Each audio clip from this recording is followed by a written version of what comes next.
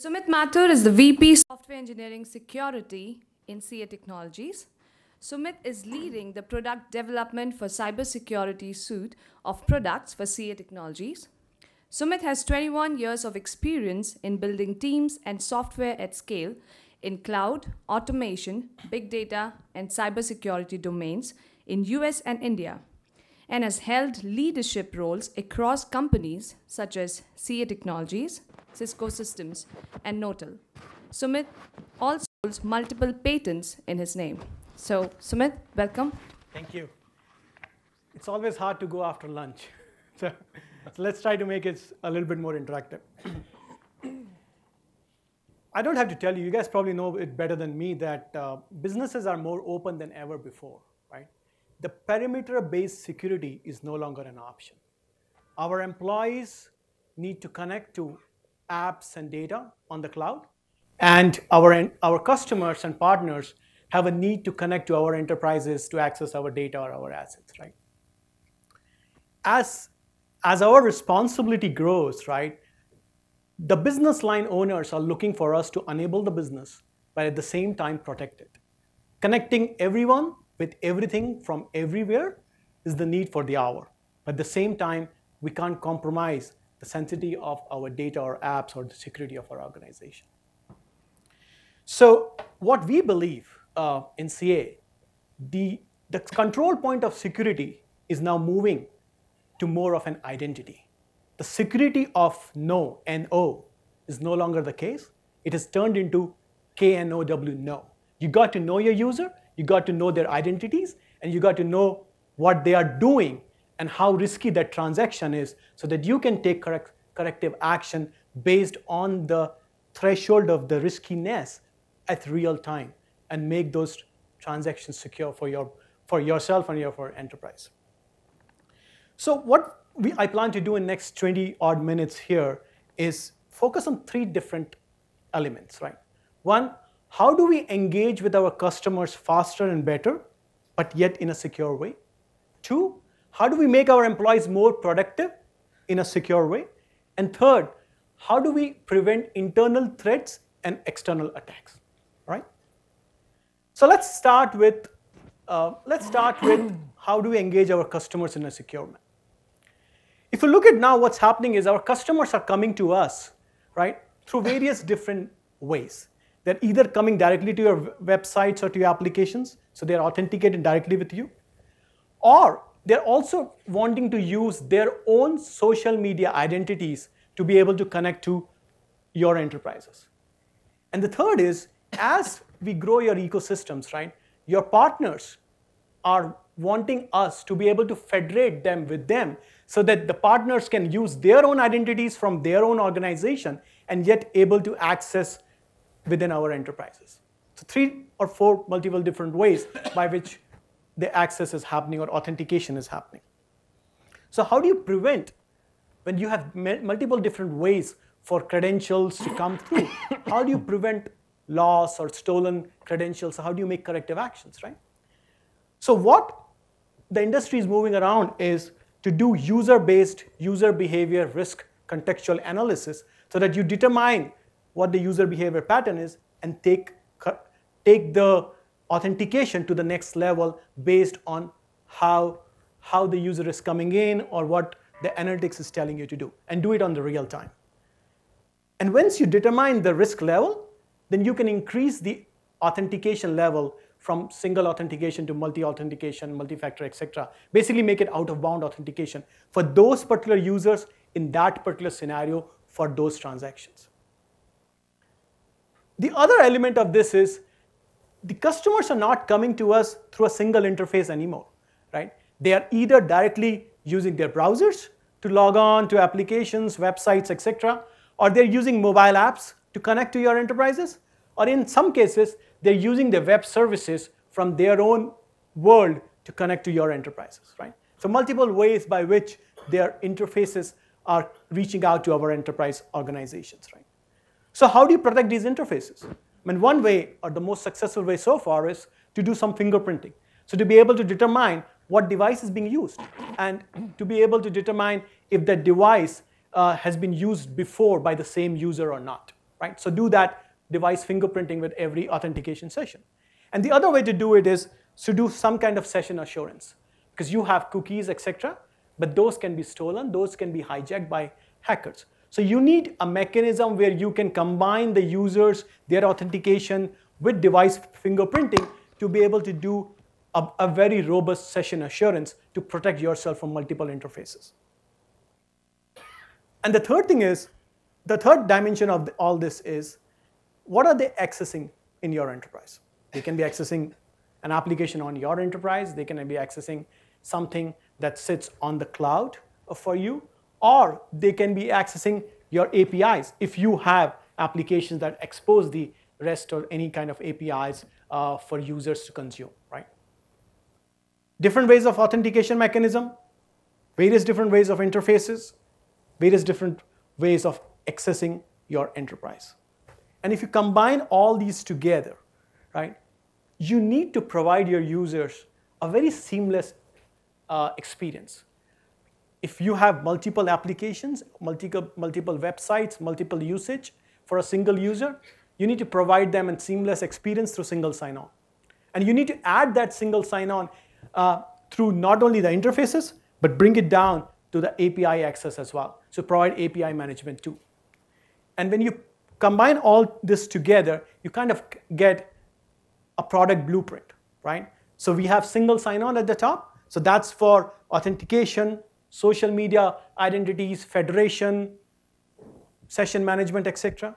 Then we have advanced authentication, which is all about how do you determine the risk of a particular access, particular authentication at real time and increase your out-of-bound authentication, maybe add multi-factor authentication on the fly.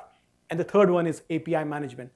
How do you secure your APIs in the same realm as you are doing through a browser or through a mobile app, etc. So let's double-click a little bit on advanced authentication. When you have a user coming into your banking application, for example, if you are in BFSI sector, right? It's very important to know where is the user coming from. Is the user coming from a metropolitan, or is the user coming from some remote parts of Eastern Europe or Africa? So where is the user located? That's a data that is important for you, right? Which device is he using? Is it coming from a mobile phone? Is it coming from a desktop? Is it coming from laptop? What kind of transaction is the user trying to do? Maybe a net banking, reading my bank statement, checking read-only access of my bank account on a Saturday noon is probably okay. Or is it a wire transfer that's being tried or attempted at 2 a.m. in the night from remote part of Africa? So how do you combine geolocation, device type, etc., and make an informed decision on the riskiness of that transaction for that user at that particular instance of time? And when you have that kind of information, you then make a decision whether you want a software-based out-of-band authentication for him, right? So you prompt him for either an OTP or you prompt him with a set of security questions. So basically what you're trying to do is you're taking an informed decision based on very intelligent analytics through various different parameters and then deciding how do I authenticate that user for that transaction in real time. So we talk about users, we talk about experiences, customer experience, etc., right? Each of them is an identity in itself that you have to manage. But when you talk about identity, it's not only our customers and users external to our organization. Our employees have an identity as well inside the organization. And we have to manage these identities through a life cycle, right? And the way the industry is moving, these identities are exploding significantly. So where earlier you always used to worry about your employees inside the premise, now it's not only your employees inside your premise, you also have to worry about their identities and their accounts in the SaaS applications that's residing or that they are accessing on the cloud.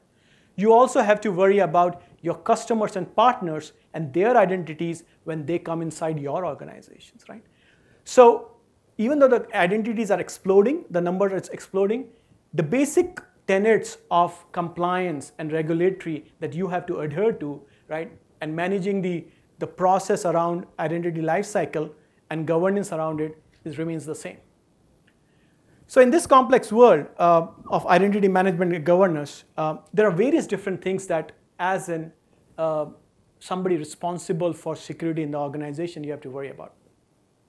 First one is, how do I make, when a new user comes into my organization, how do I make him productive on day one? And the best way to do it is to automate provisioning, right? Automated provisioning of his credentials, his roles, his entitlement across the wide set of his usage. So, and that basically needs to be done in a way that he can understand from a business catalog perspective. I need access to my payroll application. That is not geek speak saying that he needs access to an Oracle instance sitting on somewhere on some server, right? So you need to be able to do that identity provisioning based on a business catalog. You also be able to do that through a very customizable workflow that is relevant to your industry, to your business, to your corporation, right? Because you have business processes that can't change. And the third thing is, identity management and automated provisioning only works when you have a broad set of connectors to the target systems. Those target systems that are in play in your organizations, whether it's applications or servers or whatever it is, right? Whether it's on the cloud application or on-prem application. So unless you have a broad set of connectors to those target systems embedded in a customizable workflow that makes sense for your business processes, right, the provisioning or the identity managed lifecycle becomes very hard. The second element of this is, in today's world of e-commerce, etc., everybody's used to a shopping cart kind of an experience. So if I need access to certain things, right, I need to provide a very seamless experience to my employees or customers or partners where it's very easy for them to go and ask for that access, followed by, the manager approval process and things like that. And all this, when you do this, right, when I'm a new employee, I don't know what all I need, but somebody has told me that I should have access to payroll application. Wouldn't it be nice if at the same time, in the same user experience, I can show him that for users like you who have requested for payroll application, these are the other access that they required or they have requested for, so that you make informed decision on the same time when you're asking for access of roles and entitlements. One of the things that we all have to do is compliance reporting, right? So at some periodic interval, you are accountable to run compliance certification campaigns so that you can certify which users have access to what application and whether they should continue to have that access or not, or whether they are orphaned, they should be taken away and things like that, right? But you want to do that at a level that is at a business process or a business catalog level, right? So Joe have access to billing information or not, right? Should Sarah be able to see payroll information or not, right?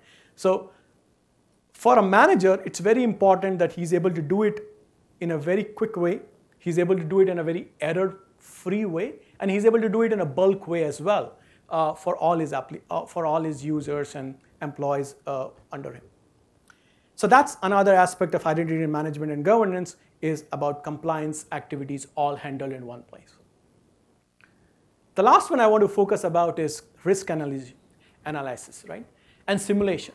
So when you are about to provide access or certify or give permission for some user or a partner to a certain part of your enterprise applications, how do I know that what is my risk associated with that user? So what you see on the right-hand side is a screenshot, right? What it basically says is this user had a risk which is probably shown as green. But now when he's asking for next set of permissions, right, we are simulating and telling that now this particular user's risk level will go from green to yellow. Now, as a manager or as somebody responsible to handle all this, you understand now what risk level will happen if you grant this particular user this access that he's requesting. And you can take informed decisions about that, right? So proactively telling people and updating their risk scores in real time so that you take informed decisions is a critical part of your identity management and governance life cycle. So let's move to the third part. And this is something that is all over the press. You hear about it. No organization today is comfortable or feels safe about it, right? I mean, by the time I speak talking, almost 30,000 data records will be stolen somewhere in the world. And it's a scary thought. It's a scary thought because it not only puts your organization's revenue in jeopardy, but also a reputation in jeopardy, right? But the common thread for most of the security breaches that people have found is all about privileged users. We talked a lot about user privileges, but what we need to start thinking about is privileged users as well.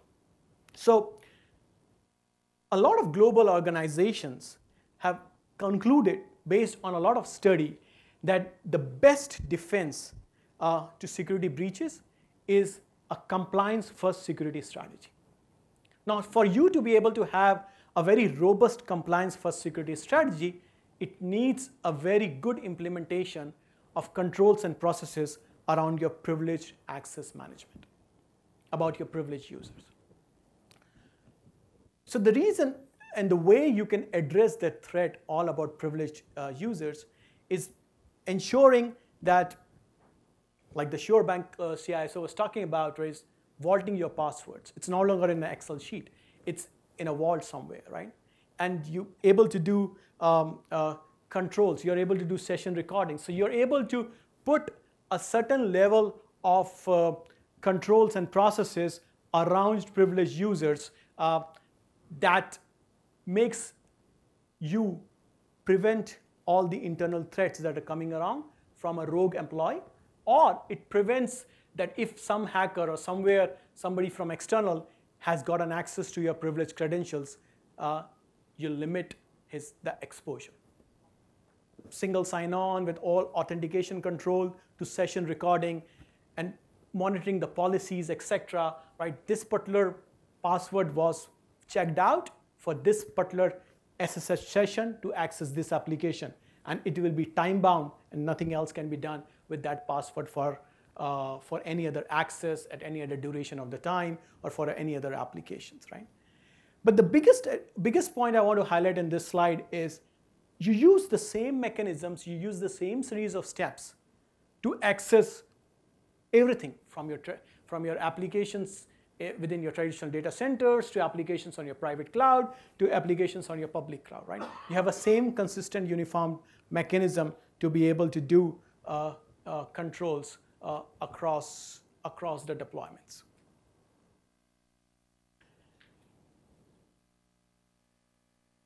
So like we talked about, right, it's in a hybrid enterprise. You have traditional data centers, you have software-defined data centers, public cloud, SaaS applications, all going through the same set of security layers.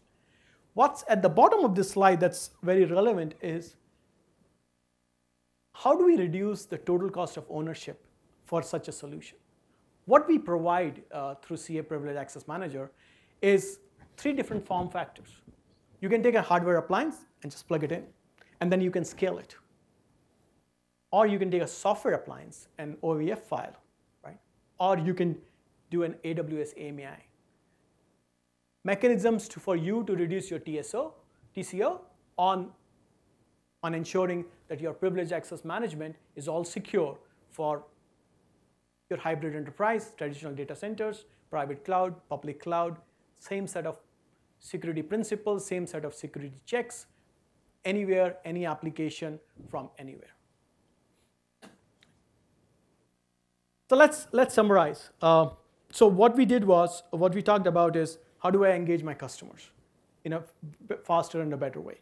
We talked about single sign-on, right? And we talked about federated identities. We talked about advanced authentication, right? Advanced authentication, one more time, is how do you assess risk in real time based on user behavior analytics so that you can up your authentication to a multi-factor or out-of-band authentication. We talked about how do you enable your employees in a better way through your identity management, right? Customizable workflow, automate provisioning, risk analysis and simulation in real time.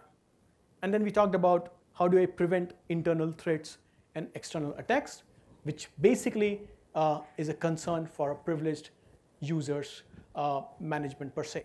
So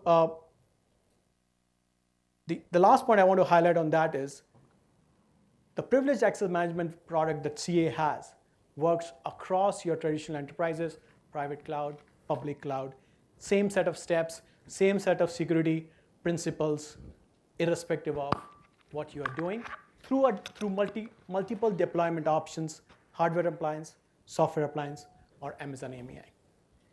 All right, that's all I had. Questions? Yes. Yes.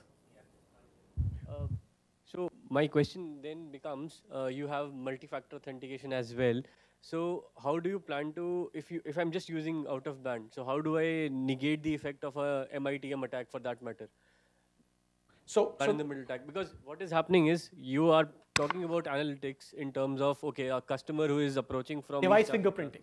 The answer is device fingerprinting. So you're going to break the session here. Yes. So what you do is so the man in the middle attack is all about stealing your. So for example, I today am accessing, let's say, a net banking application. I get a token, right? But that particular token has my device fingerprint on it. So CA has this patented technology where we take the signature of your device and embed it in as part of your security token, right? So if tomorrow somebody else on the same session does the man in the middle attack, right?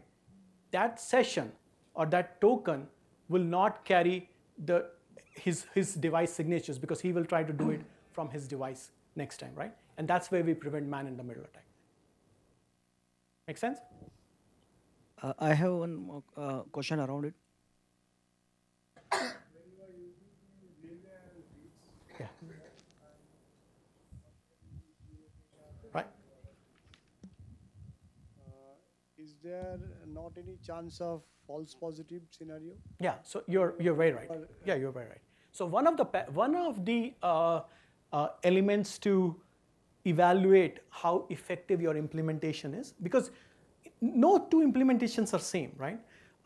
Very recently, we just concluded a huge implementation in the largest bank here, which was doing 53 million users for 3 million transactions a day, right? So you have to watch how basically what you are saying, if I'm reading it correctly, is you don't want to inconvenient the users who are valid users. You don't want to. I mean clearly, say for example, as you have said, I'm accessing from Africa in the midnight. Right. Right. Considering the fact that I may be a genuine user. Yes. And you are just stopping me. No, we're not stopping you. We're doing an out-of-bound authentication, so you will either get a mobile OTP. So it will be a two-step process for you, right? But if you are sitting in India and your normal behavior is Saturday mornings you check your net banking account, right? I should not do a multi-factor authentication for you because I should be able to detect that the risk with this particular user is low at that time. No, multi-factor authentication, if it is implemented for all the users, then it will always happen. No. Okay. It's context-based, right? Okay. It's context-based. Yeah, that's where the customer user experience comes in, right? So there was another question somewhere, sir. So in the PAM solution, is it possible to go with the passwordless like thumbprint, biometric access kind of thing? So I'll give you why I'm looking into that. Let's say if I want to give access to some of my software developer or some of my system administrator or some of my privileged users, okay, and still though I have a SSO, but there are passwords. and passwords are if it can be shared. So can we do we have any technology which is a completely passwordless in terms of PAM or PIM? So I think the question is probably More on biometrics. So it's can more we? on biometric, right? So CA doesn't have like an what we have is we have integrations and connectors because we don't do a fingerprint. I don't think we have hardware to do that, right? We have integrations to do that. Two-factor authentication, things like.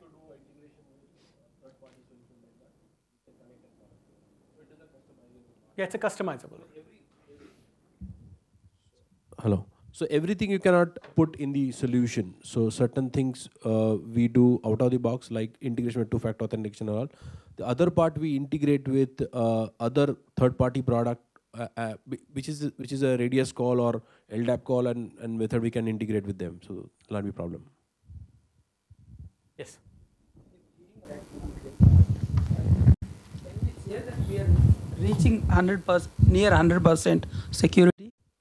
See, earlier we are not able to say that we are 100% secure.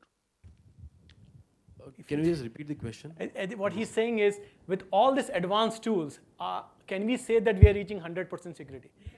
My personal opinion is you can never say as long as humans are there. Right? We move from forts on the hill, Golconda Fort and now we're coming down to advanced technologies, right? I think it depends on what the definition of near is, right? I mean, if you just, oh, absolutely. To improve compared to earlier, absolutely. I think.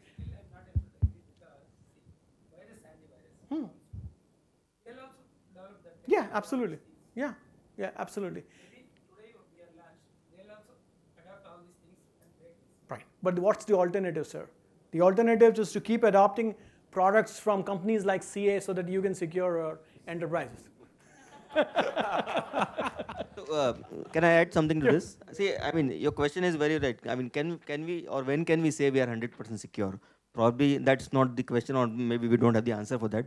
But let's look at where we were, like Golconda Fort to where we are. So, if I had to put in the IT world, earlier we was like no access allowed, completely blocked to some VPN. Now we are talking about federation. We're talking about two-factor multi, and then we are talking about versatile authentication, which is more based on the context. So we are saying that it's not about being 100% secure, but we are trying to make it uncomplicated when it comes to offering security, and the access is much more simplified, and layers of security, like we came as a problem in the skit, that layers of security should not create a hindrance in doing business. So today, if I'm launching a mobile app for doing net banking, in fact, about 7-8 years back, we had an advertisement of a product called eTrust, and there was an ad in which the person is saying, please give your blood sample, please give your head sample, and all of that, and like 7-8 layers, and then that guy is able to do a transaction. So we are actually moving away from that to making it more simpler to do business.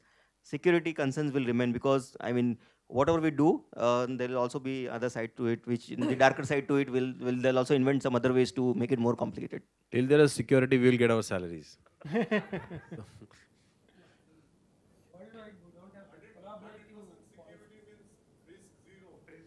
Detrimental for the economy. Very good. That's true. But the first law of firewall is denial. Yeah. All right. So we have moved from the time where you create your own island. Yeah. So that was. You got to open up selectively and secure. That was perimeter-based security, right? I locked down the perimeter, but now your customers are using it in a different way, right? Nobody was on the cloud a few years back. Anything else? All right. Thank you, guys. Thanks, Sumeet. Thank you. I think it's right there. Thanks, Sumeet, for outlining precisely what we need to know about security. So I hope we will try to implement your ideas in our Project Unicorn and that to deliver our CEO's expectations. Thank you. Sounds good. Yeah. Thanks, Sumeet. Thank you.